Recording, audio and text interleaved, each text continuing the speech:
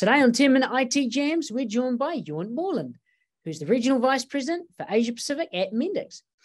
Mendix is a low-code platform used by businesses to develop mobile and web apps at scale. And Jornt joins us today to discuss how these offerings work and what benefit they have in the development process. Thanks for joining us today, Jornt, and welcome to the Jam. Thank you. Yeah, took a good day, Mitchell. Good being here. Thank you for your time in advance. Awesome. Yeah, no, thank you for joining us. So just to kind of start off with, can you give us a little bit of a brief history of Mendix and its presence on the APAC market?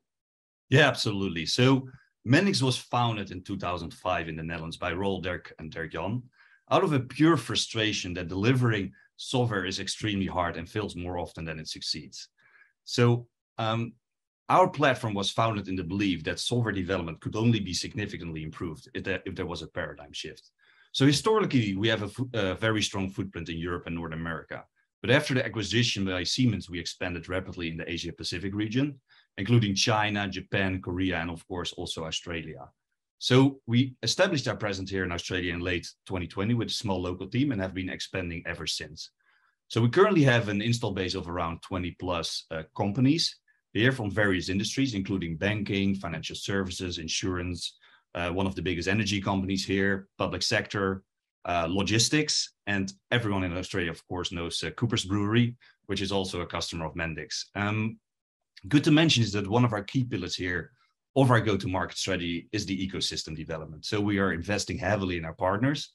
Currently, we are closely working with Deloitte, Accenture, Capgemini, and an ever-growing list of channel partners. And we also team up with universities to invest in new talent. So, for example, the University of Queensland provides a curriculum with Mendix that exposes over 500 students each semester to build and design their applications with the Mendix platform. Awesome. And we talk a little bit about low-code application, obviously. What is low-code application development and where does Mendix stand out in this field? Yeah, so perhaps a good starting point here is to outline the challenges that a lot of organizations are facing here. So according to Gartner, the global demand for new application development is expected to grow 5 times faster than the capacity and ability for IT teams to deliver on this. So this problem is even more acute here in Australia, where for every 8 software engineers needed, only 1 is graduating every year. And we see that traditional application development is too slow to respond to those ongoing business needs, right? Backlogs are increasing and businesses getting stuck here. So on top of that, there's all kinds of new technologies like artificial intelligence, machine learning, IoT, that are adding additional complexities to the businesses. So this became actually vividly apparent during the COVID crisis, right? The companies that had a strong digitalization strategy actually flourished, whereas those companies that treated IT merely as a cost center, they experienced a lot of challenges. So digitalization was not really a matter of just competitive differentiation here. In a lot of cases, it was a matter of survival. So clearly, a lot of companies are facing a perfect storm here and need to fundamentally change the way they deliver customer software. And low-code technology can be an answer to that. So, sorry, do you want to? No, absolutely, no. I definitely. So low-code in its very essence is a visual way to define and express what software should do, using a visual drag and drop approach to develop these applications, and it opens the door to a much bigger developer pool that build those applications then faster.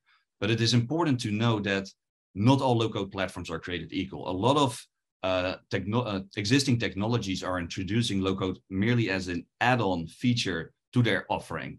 And the moment you step out of that low-code and you resort to high-code again, you don't have the flexibility anymore. So what we bring to the table as Mendix is an all-in-one low-code platform for the enterprise that covers the complete application lifecycle, all the way from ideation to requirements management to application development and the automated deployment and integrated testing and monitoring capabilities. And if you then hone into this low-code development capability specifically, you see that Mendix is the only platform out there in the market that covers the complete developer spectrum, all the way from citizen developers to hardcore developers, allowing them to build all the components of a business solution in our single platform, all the way from progressive web apps, front-end capabilities, native mobile, even augmented reality, complex logic, data modeling, integration, and the one-click deployment to any cloud, really. And maybe lastly, good to mention as well is that perhaps most critical for our regulated customers, is that we're highly secure. So Mendix is, for example,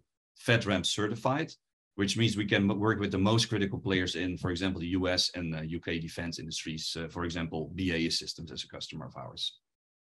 Oh, fantastic. And just drilling down a little bit more into that, what are some of the most common use cases for low-code app development, and how can enterprises rapidly deliver apps with the existing talent through Mendix's platform?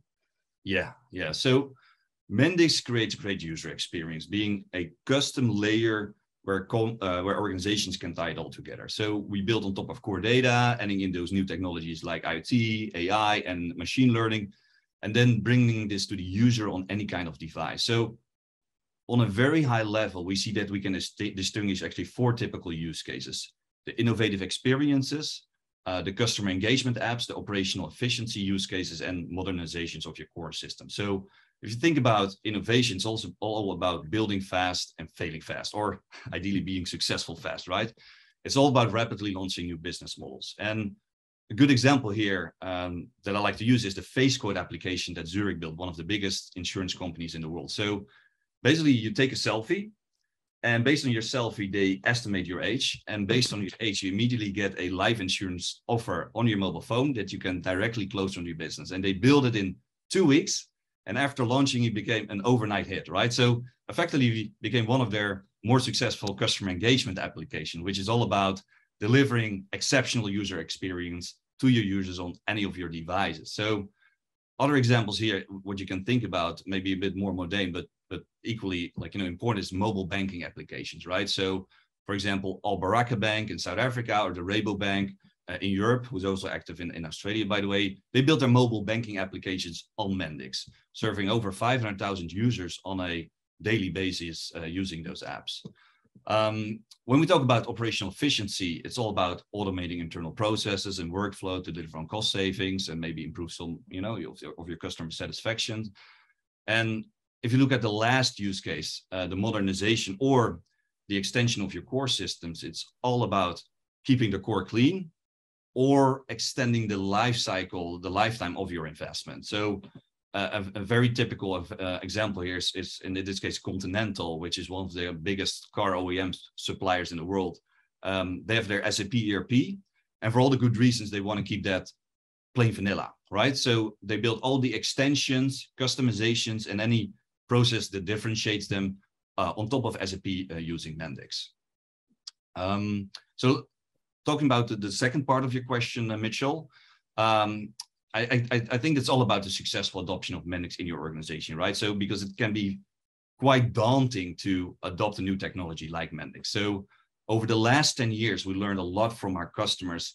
And the challenges with adopting a new technology is typically not so much related to technology itself, right? It's much more related to the organizational challenges that come along with it. So to ensure a successful adoption in your organization, we developed a framework called the 3S framework. It's a maturity framework. It's all about starting small, structuring for growth, and then scaling it in your enterprise. And that's backed by our 4P model, which is all about the portfolio, the apps that you're building, and the time that you want to build it in, the people, what is your team composition, and how do I transition my existing talent to Mendix, for example, the process, how do I adopt typically agile development processes in my organization, and the platform itself. How does it fit in my architecture? How do you think about reusability and integration, etc.? So with this holistic approach, we make the adoption and the transition of existing talent to our low-code platform in your organization much more digestible.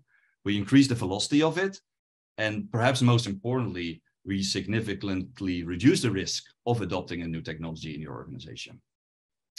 Oh, fantastic. Seems like a great win-win for everybody there, and especially in the Australian market coming up.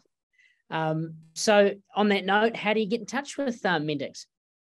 Yeah, there's various ways to get in touch with us, right? So the easiest way is probably to our website, using our contact us form, or using the phone number that is listed there to talk to us directly. Of course, everyone is on LinkedIn these days, so you can reach out to me or any of our team members over there. We organize events and webinars you can sign up for. We have monthly webinars, local breakfast meet and greets that are planned in Sydney and in Melbourne. And of course, we will also be attending the Gartner IT Symposium in the Gold Coast in September. So you can drop by our booth if you find yourself around there. So please do not hesitate to reach out to us to learn more about Lowcode in general. And Mendix specifically, of course. We are very passionate people about our mission, and we love to work with you to support you in your digitalization journey. So thanks a lot for your time today, Mitchell. Back to you. No, thank you so much again for joining us, Jornt, and we look forward to hearing more from Mendix in the future and seeing you guys out there. Awesome. Yeah. See you soon.